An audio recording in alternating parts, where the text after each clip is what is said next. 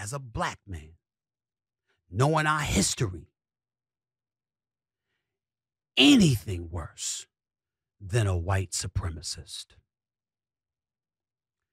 That is until Jason Whitlock came along. He is the worst, most despicable, lying, no good, fat ass human being I have ever known in my life. Don't y'all notice why black people scurry away whenever this roach of an individual is around? You know what's out there writing stuff, smiling in my face 1 minute, talking smack about me behind my back, and then ultimately writing it? It was him. This same Jason Whitlock that wanted to talk smack about me is the same Jason Whitlock that wanted to hire me. Weeks later, you wrote a lengthy apology to me in an email, begging me to forgive you, pointing out how you were betrayed by this particular writer, so you know how I must feel that you betrayed me. Did you tell the folks that, you bitch? Did you tell them? You fat piece of... It's the same Jason Whitlock that stood outside doors trying to get me and coax me into even having a conversation with them because they knew I was so disgusted with him, presumably after he hit a strip club, because we all know ain't nobody trying to go out with him. I had it in my contract, and I have a copy of it, where it specifically stipulates that I never work with Jason Whitlock. It's in writing. No wonder you didn't see him on First Take. The real reason, and casting no aspersions on what BlazeTV presents and what it has to offer, the real reason he's there is because he can't get a job anywhere else. He hasn't burnt bridges, he's napalmed them. That was the edited version, by the way.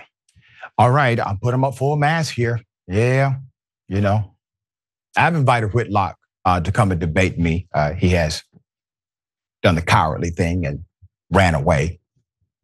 Stephen A. Smith vowed that he'd finally speak his mind on Jason Whitlock before a wild, roughly 40-minute rant about the conservative commentator, who he called a lot worthless than a damn cockroach. He said on Wednesday, the ESPN personality slammed his former colleague on the Stephen A. Smith Show podcast Wednesday after Whitlock, who now hosts a show on the right-wing network BlazeTV, questioned the factual accuracy of Smith's memoir on the program and in a column.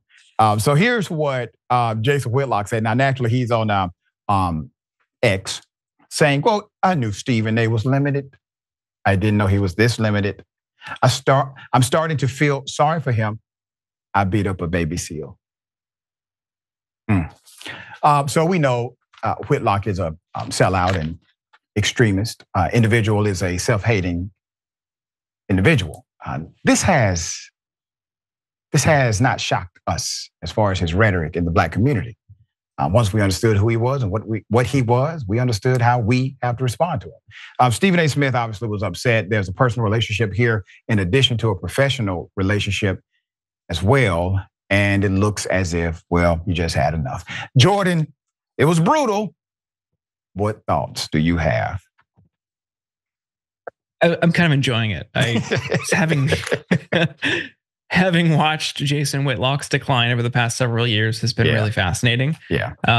So the article that he's talking about is one of the best articles that I've ever read. And I think about it constantly. It was in Deadspin in 2015, and it talks about Jason Whitlock's time running, I use that term loosely, the Undefeated, which was going to be like the Black Grantland, and a site that eventually got launched.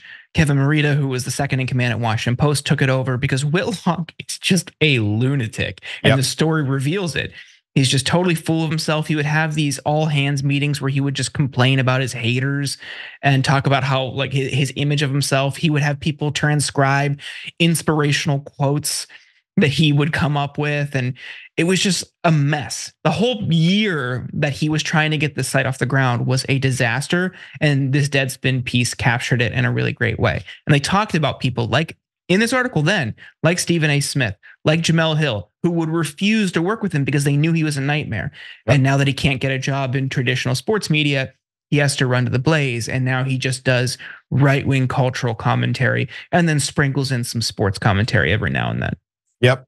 If he continues down this path, dear brother, he will become a cabinet member under Trump's dictatorship.